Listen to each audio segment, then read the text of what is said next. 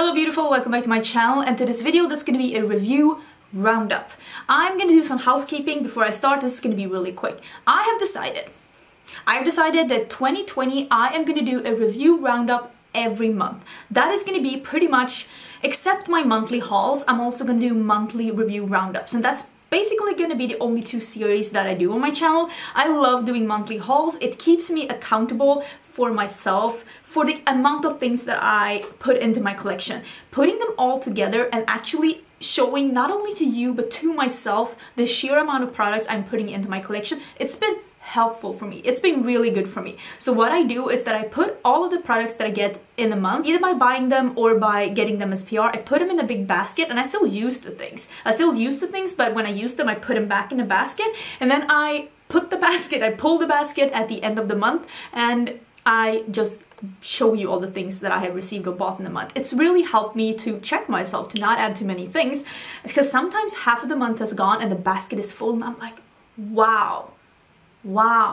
So that's what I'm gonna try. I try to like avoid that. I guess I want to have, I'm still reviewing things. I'm still gonna pull in things because I want to help you with your decisions, but I need to also check myself. But what I'm gonna do now is that the end of, like, for example, now I'm gonna do a review roundup of some of the things that I've gotten in 2019 that I still haven't reviewed for you, so that I can have a clean slate, except the Dubious Place palettes, the 6 pans. I'm gonna take that in my first review roundup of 2020 because I've only used them a little bit and I did receive them in January, so I'm making an exception for them.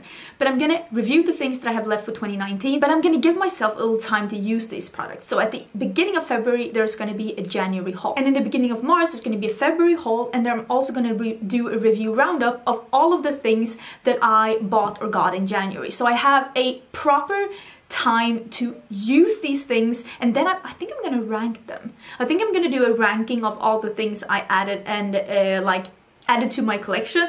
I might do some exceptions for PR that I didn't use or that I got. Like, sometimes you get things in PR that you wouldn't have picked up yourself, and I try to give them away, so I'm not going to include them. I'm not going to force myself to try things that I actually am not interested in.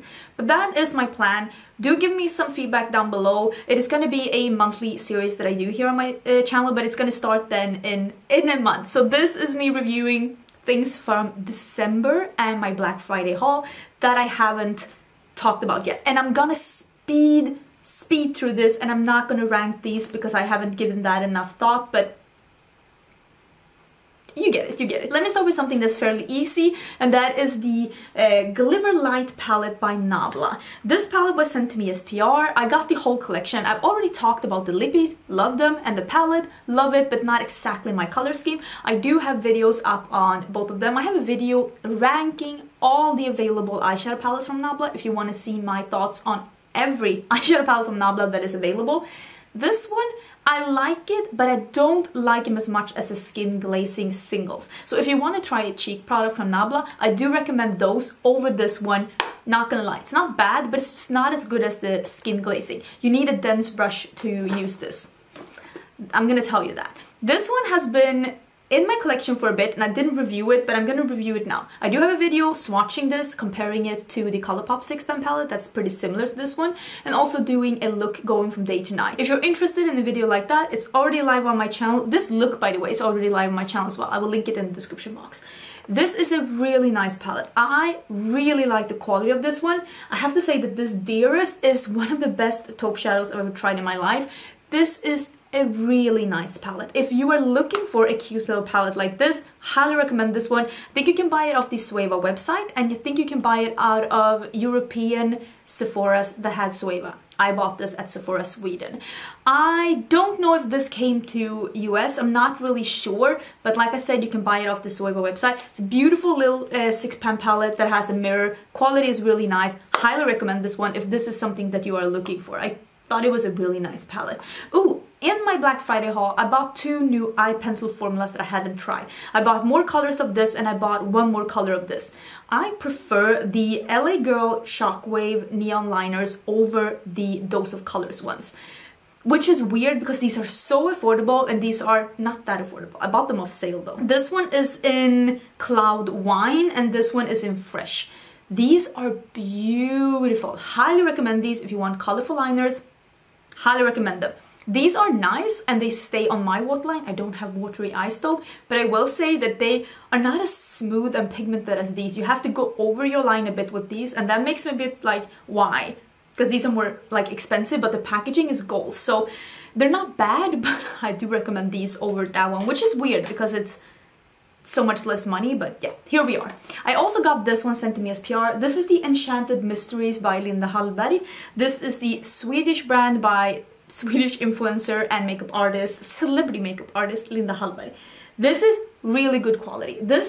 She has some quads like this before, but she has never had a quad that has both the formulas in one quad, and I like that. So I have two of the duochrome formula here on top, which has the embossing of like florally vines, and then you have the more geometric print in the metallic formula here on the bottom. The metallic formula is more of a super smooth, highly pigmented, slightly more shimmery satin. It's not that foil finish that you might be like liquid metal. It's not really that finish. The quality of this is amazing. There's nothing wrong with the quality, but this isn't that super glossy, high shine molten metal that we sometimes think about when we hear the word metal. If you think that this is your style, I'm gonna see if I can, oh yeah, you can see here the duochrome in the purple to green, because you see it turns purple and then oh, yeah, you see it. And this one is a white with a blue shift and a light blue shift. Beautiful palette. I think this is really good, but I think you need to know what you're getting yourself into. It is not that glossy, like foily, wet looking metal. It's more like a sophisticated metal. It's a beautiful formula though, but just so you know what you're getting yourself into. Oh yeah, I got this one as well. This I got on Black Friday sale on Sephora Sweden. Sephora Sweden had 25% off everything during Black Friday and the Black Friday week, and I was like, that is a good sale. That's better than the Rouge whatever sale in US. So I bought the Natasha Denona Foundation X. I bought this out of recommendation of Linda Hallberg. Speaking of her palette, she loves this foundation and her skin always looks great.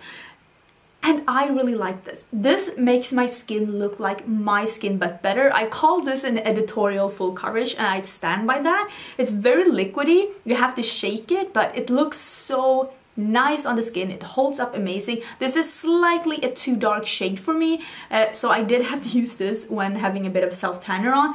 I got 25W. Maybe I needed one shade down to be like my perfect no self-tanner kind of a shade, but it is stunning. Stunning foundation. I really love this. It is said to be a full coverage, I think matte foundation, but it just looks like a natural finish, and it's more like a medium, like I said, editorial full coverage. What is going on here? Why am I looking like I just woke up? I pretty much did just wake up, but what's going on here? Can we talk about this? Oh my god. Okay. So I really do recommend that one. I think it's a really nice one. Oh, let's talk about this one. This is the Jouer Essential High Coverage Liquid Concealer. I heard a lot of people mentioning this as their best concealer ever, and it is probably the most high coverage concealer I've ever used in my life. You need the littlest of this to cover your whole existence, to be honest. I got mine in chiffon. It's a great color for me. It is a light vanilla yellowy toned one. It's a warm one for sure. Beautiful concealer, but not my favorite. It turns very cakey very fast. You need to use the littlest powder ever, otherwise my pretty mature under eyes with some fine lines, it's gonna look grandma-like in a way that's, yeah, I look like I'm dying.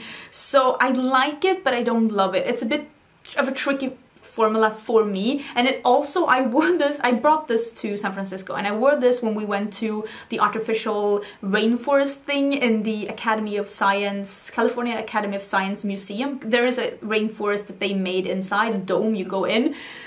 Don't wear this if you have a very moist area around you. The moisture and the warmth in that like rainforest thing broke this down. It made it look like I had porridge under my eyes. Ricardo was like, what's going on under your eyes? You know it's bad. You know it's bad when even your significant other notices that something is wrong. That's when you know. That's when you know. So I would not bring this on like a sun vacation. I would not use this if you have very mature under eyes. And I would also not use this if you live in a very moist area. I also wouldn't use this if you like using a lot of concealer on your eyes, because this one, it goes overboard real fast, let me tell you. I want to talk about this palette real fast. This is the Colourpop Flutter By palette. I got sent this as a SPR from Colourpop. The packaging looks exactly the same as the palette. I'm saving the packaging because I'm gonna give this palette away. It is a beautiful palette, although I hate the packaging with a passion because this glitter comes off. And now I'm gonna have glitter everywhere. I'm already regretting this. This was a bad decision. I saved the plastic for the same reason. I am gonna give this palette away. It is a beautiful palette. Hate the packaging. The glitter goes everywhere. But the colors is that cool tone, here you can see, cool toned mauvey neutral palette. But it has, if you love these colors, you're gonna love this palette. It is a great variation of tones, light to dark, middle tones, some more browny, some more pinky, some more like this reddish winey color, or wine-ish maybe color. There is a pressed glitter in here. I haven't used that one. I don't personally hate pressed glitters, but I use them so seldom that I honestly don't want to see them in palettes. I also feel like either do eye safe pressed glitters so that everyone feels safe using them when you put them in a palette, or just do them as singles or in pots so that people can just entirely avoid buying them. I don't like pressed glitters in palettes because it's such a water divider, we would say in Sweden. Like, people either love them or hate them, and I don't think that they belong in a palette. That is my personal opinion. But I feel like this palette, if you like neutrals, if you like these tones, this palette can take you from day to night. It can take you from pink to brown. I think you would like it because the quality is nice. I have a video up using this palette. I'll see if I can link some corresponding videos down below if you want to see them in action. I'm gonna give this to someone who really loves neutrals, which is not me. You can see that about my green eye look. So it's not a bad palette, it's just not my cup of tea. Great quality though, just not my cup of tea. When I got that, let me get those. When I got that palette, I also got to try for the first time the Velvet Blur. This one is in Common Clover. I got this set with all of them. I really like this formula. I was so intrigued to trying it, and I'm so happy I did. This is a matte formula that it has a bit of almost like a silicone-y touch to it. It is not 100% matte. It has a bit of a, not sheen to it, but it's like some life to it. It is not 100% opaque. If you go over it several times, you can make it more opaque. I feel like this formula looks the best if you put some gloss or balm over it. Then it's gonna look very natural. It wears nice, and I do like this formula. I think that this is a good option if you don't like super stark lips. If you like just chugging something on, going at your lips like this, maybe evening it out with your finger and then putting a balm over, I think you're gonna love this formula. I still have some shades to try, but I think I overall really like this formula, and I understand. At first I was like, why do we need another matte formula? And that's why I wanted to try this. But now that I've tried it, I realized that this is for people who don't like the super stark line. This is for people that like some color, but maybe not like full on color. I think that this is a really good everyday lipstick. It's also the kind of lipstick that you can put on while on the bus, just putting some on and just dabbing with your lip, like with your finger on your lips, and it's gonna look good even if it's not 100% even. So I think that this is a very effortless kind of a lipstick, and it looks really good on the lips, especially when you get a bit of gloss or balm over to make it look like just natural and juicy. So yeah, I really do like this one. But if you're expecting, if you like that super statement, high opaque kind of a color, maybe this formula isn't for you. Maybe you should try one of the other two Cream Luxe formulas that Colourpop has. I'm gonna quickly mention this one because I never got around to reviewing the Juvia's Place foundation stick. I got this from Amy Loves Makeup. She is on the Juvia's Place PR list, and she gave me 2 shades that didn't fit her so that I could try. I do have an affiliate code though with Juvia's. It is Angelica if you want to try some things from them. It works on everything on their site, including sale items. This one is in Nepal, and this is basically the shade I've been using. It is a really good shade for me. This foundation stick is really nice, but I need to set this with powder, otherwise it's gonna slip all over my face. The coverage is, I would say, like a medium, and if you set it with a powder, it's gonna look like fresh natural thing. If I set this with a powder, it wears really nice throughout the day. It looks really natural and soft and beautiful on the face. But if you're the kind of person that doesn't like to set your face with powder, you're not gonna like this one, because for me it is impossible to not set it, and I usually do not set all my foundations with powder, but this one I have to. I have a very normal skin, somewhat mature, I have some fine lines, sometimes foundation settles into my lines, but this one, if I don't set it, it's gonna be a mess. But I like it, and when I set it, it works. It's not my favorite foundation, but it definitely works for me. Let's talk about the Lethal Cosmetics. I got the whole, wait. I got the whole Dream Sign collection sent to me from Lethal Cosmetics. When I'm saying the whole, I don't mean actually the whole. I got 3 lip glosses that I picked myself and 3 highlighters that I picked myself. I think it's really nice that she didn't just send you all of them. Instead, she let you pick the shades that you thought that you were gonna be most interested in, so you don't have a lot of things laying around that you actually are not gonna use. I picked 3 of the lip glosses. I picked it in Sub-Zero, Paradox, and Nova. Personally, I love these lip glosses. I brought both of these to San Francisco and I used both of them in San Francisco. They look really juicy on the lips. They do give quite a lot of color. They look very glass-like and juicy on the lips, and they do give more colors than, for example, the Colourpop glosses, the juicy tubes, but they still have the same kind of a feel, but not the same kind of a look, not the feel, because these are more lighter and more watery, and they don't have the mint. They smell like sweet. At least mine smell like sweet. And this Paradox is my favorite. It's like a burnt orange kind of a glow. I will leave the video down below where I actually use all of these products, because I have a video where I use them.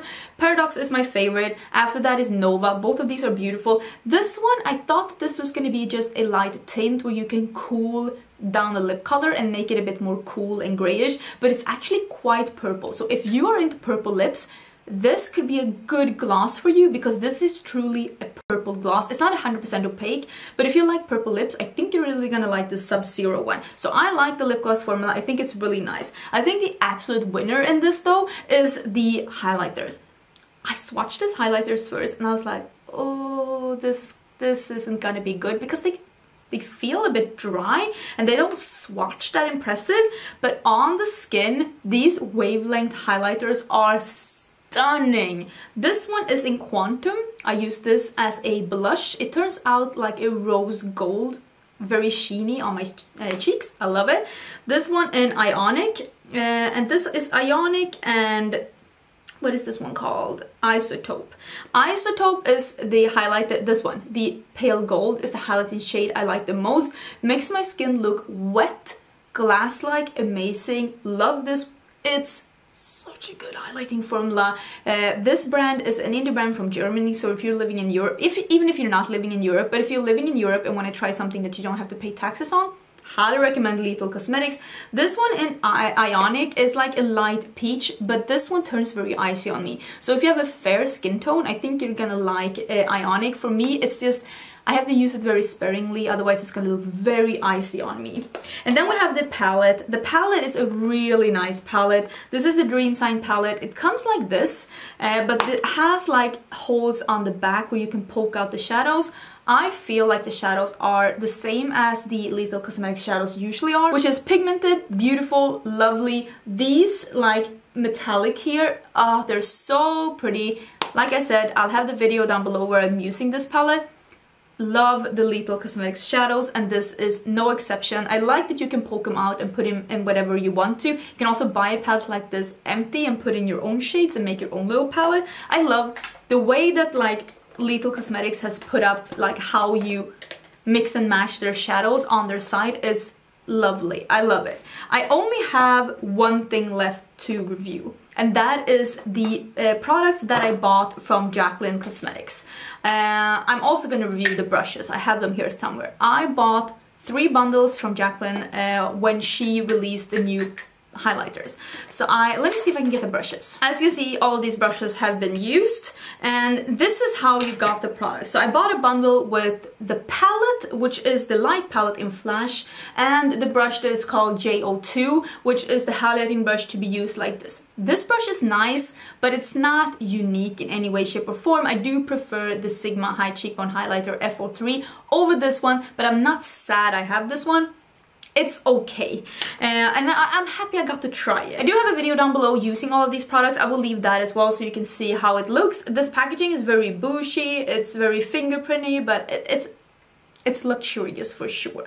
It looks really nice. These highlighters are beautiful though, I have to say. They look great on the skin, they look very glossy, and they are a thinner formula so they don't look chunky on the skin. For me, I don't feel like they emphasize any texture, although I don't really have that much texture, so I really maybe shouldn't talk about that. I don't have any. I need to come closer. I have another highlighter on today. I have one from Colourpop. I don't really have any texture, as you can see on my skin, but I do have some fine lines out here, and I don't really feel like this emphasizes that. I did say that a formula that I think is pretty similar to this is the Ofra formula, and this Gleam is pretty similar to Glazed Donut, and this Mesmerized is pretty similar to what is it called, the Bali highlighter, which I love. It's just perfect on me, either on my cheeks as a blush topper or on my cheekbones all over when I have a bit of a tan. I'm not sad I bought this. I think it's a beautiful palette. If you were worried about the quality, I think it's nice. Then I bought this set, which is the mini fan brush that is a J03, and I bought the loose highlighter in Bomb. This isn't the lightest shade, which was extra, I think. This is the second to lightest shade. It looks a bit darker here. It is like a light bronze. This is my skin tone. So on me, this looks very wet, which is beautiful. I love that. I'm all about that. It is a bit annoying that it is a loose highlighter, but I will say that, as you can see, it doesn't like poof up when you open, because there are some binders to this formula, making it not too loose and not too poofy, which is a really nice thing. So I feel like she did good with the formula, even though being a loose highlighter, because sometimes, you know, when you open loose products, you open and there's just a cloud, but this one has some binders to it, which makes it easier to use. This looks the best over setting spray. So do your entire face, set your face with setting spray, and go in with this over. This is a really nice brush as well. I think this is the brush I'm mostly excited about having, because it really does, you can really pinpoint this upper, and then you can just brush like, it is if you like a blinding highlight, if you love that scene from space highlight, this is a really good brush. And this is the brush that's the only brush where I'm like, okay, I'm happy about this. This is a unique brush to my collection, and it works really good with this product. If you hate loose highlighters, I don't buy this, but this is a very blinding highlight. But this color Bomb, I'm of a light skin tone. If you are fair, it's gonna be too light for you. If you are of medium skin tone, you might be able to use this one. I'm happy I didn't buy the extra because I don't like an icy highlight, so I'm happy I bought this one. This makes my skin look wet and pretty actually natural and glowy while still being super beamy. It's like my cheeks are wet. Not my favorite product because I'm not all about loose highlighters, but for the, like, it works the way it's supposed to work. I do think that this is actually more blinding though than this one. This one looks more wet and natural, if that makes any sense. This one looks like you highlighted. This looks like you almost have like a glittery Vaseline on your cheeks, or like you're just extra dewy. I don't know how to say it. It looks really natural.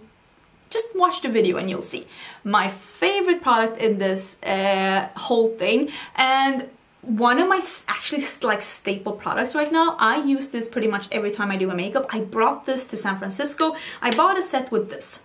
This is the biggest brush. This is the J01. I don't like this brush at all. I don't think that this is a good brush. I would never use this with this product. It's too stiff, I feel, for a finishing powder. It's gonna disrupt whatever's underneath. I think it's too, the shape and the stiffness, this could be used as bronzer. Pinpointed bronzer or a soft contour. That's probably how I'm going to use this brush after I clean it. I don't like it together with a setting or a finishing powder. I don't think that that brush is good for that at all. So if you did end up buying this brush, I will use this for bronzer or contour instead, because I feel like it's better for that than with this product. This is the Luminous powder. It's not really a setting powder, it's more like a finishing powder. This I got in Brighten Up, which is the like more peachy shade, but this doesn't really give that much color, so for me this works even though I don't really have a peachy undertone. It's beautiful. It gives your skin a luminous finish unlike any other. So if you are very oily and you like using a super matte foundation, this is gonna bring your foundation from that matte that makes your skin makes your skin look good all day. It's gonna last on your skin all day, but it brings it to an almost satiny dewy finish, but with powder. I think that this is a great powder. I've been using it like crazy. I can't really see how much I've been using it. It's a frosted, it's like a hard heavy-duty plastic that's frosted. It looks very luxurious, but I love this product. I think that this product is amazing, and I've used it so much, and it really makes my skin look so good. During my vacation, I used this together with a tinted moisturizer, and my skin just looked like 12 hours of sleep, 3 liters of water, like really nice dreams, and just touched by the heavens. That's how my skin looked. Beautiful. Don't use this under my eyes though. It's a bit too luminous and like, it's not shimmery, but it's beautiful. I love this one. Same here. Watch the video. I'm doing this, but I'm not gonna put it here. It's down here. Watch the video to see how this looks on my skin. But I have to say, this is my favorite product out of the whole launch. This is the one I've been using the most. This is the one I'm gonna continue to use the most. But I think both of the other products are great as well. Maybe skip on the brushes. You don't need them. They're not that unique. If you feel like you could have use of a brush like this, maybe pick this one up, because this is the one that I'm gonna continue to use. But yeah, I think that this launch is a good launch from her, and I hope that this is a sign of how the company is being run from now on forth. Will those say that the packaging was very excessive, and I hope that she pulls back a bit on the packaging, because there was just too much packaging in that order. If you've seen the video where I tried these, I talk a bit about that, and yeah, it was a bit crazy.